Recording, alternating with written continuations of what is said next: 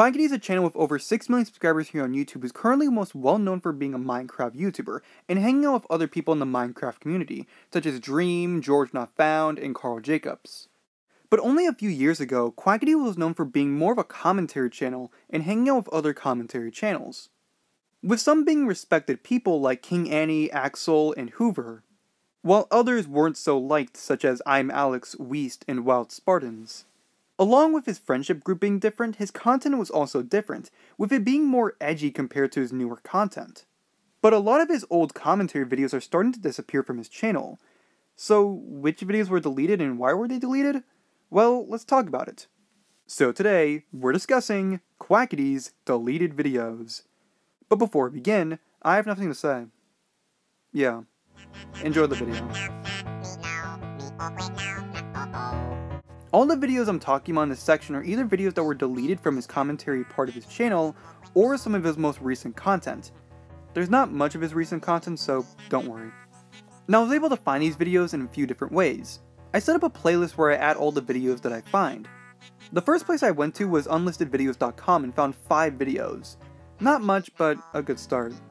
Next I started looking at a bunch of re-upload channels. Thanks to this, I found 18 videos. Finally, I went to the Internet Archive to look at Quackity's channel to see if there's any extra videos I missed. And there were 4 videos, although only 3 videos got saved while the last video is known to exist, but no one archived it in time.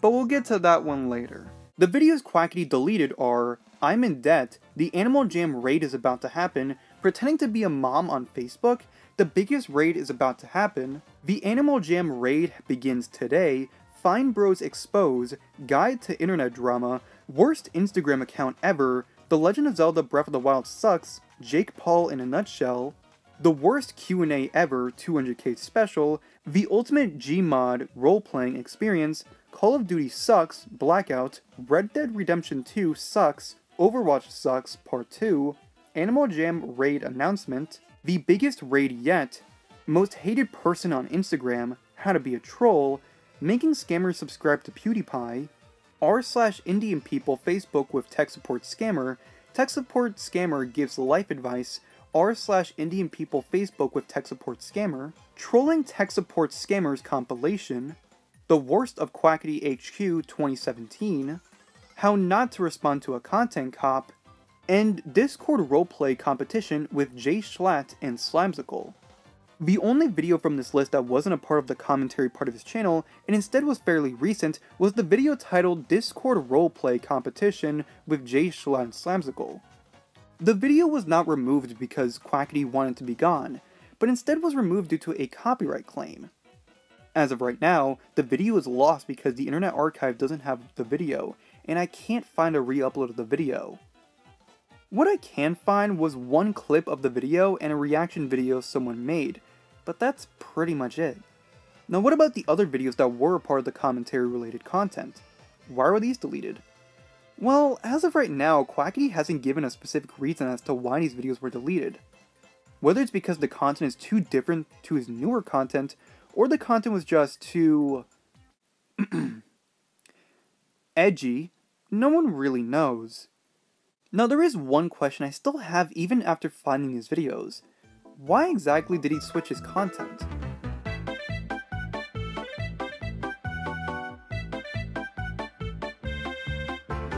Now while yes we can sit here with theories on why each video was deleted, I think there's something more interesting to talk about.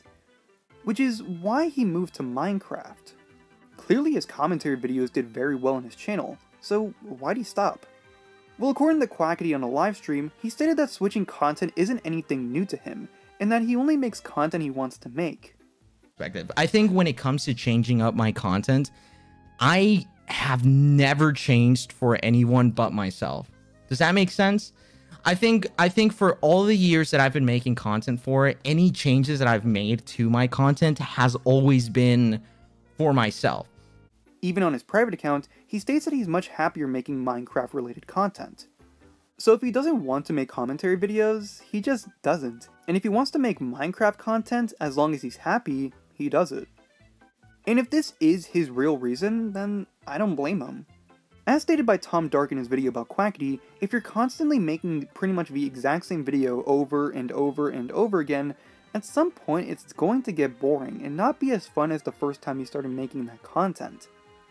Now while yes, some people are happy with this answer, others have theories. That Quackity is a sellout. People started this theory since Quackity started making Minecraft content, when Minecraft became popular again, that he sold out just to gain more money. Now while yes, this doesn't sound impossible, to me, I think people just miss the old Quackity.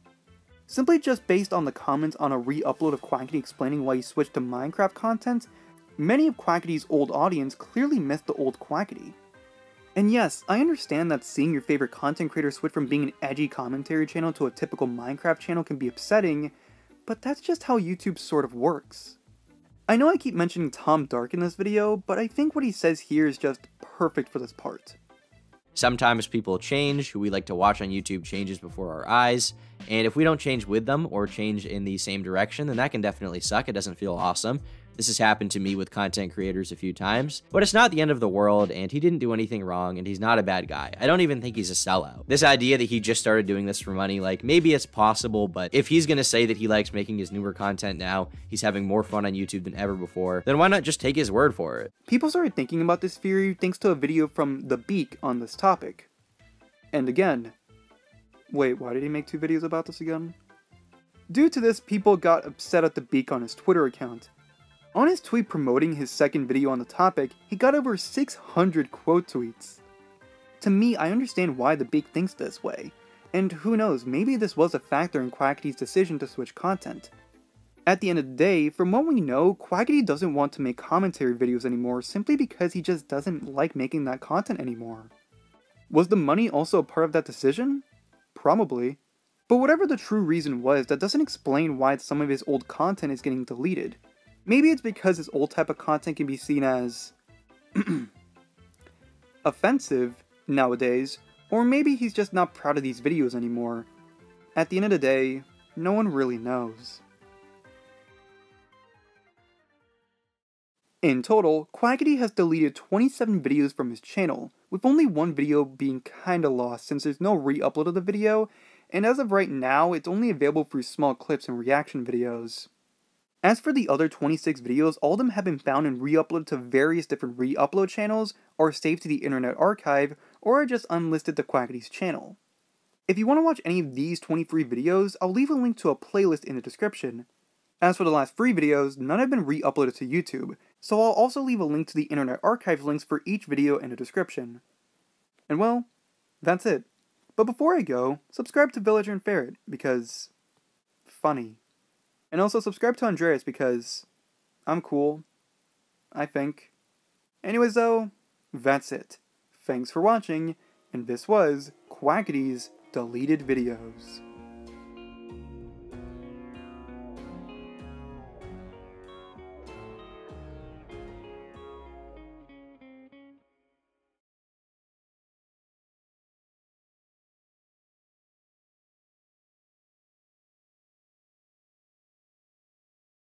Subscribe to Andreas.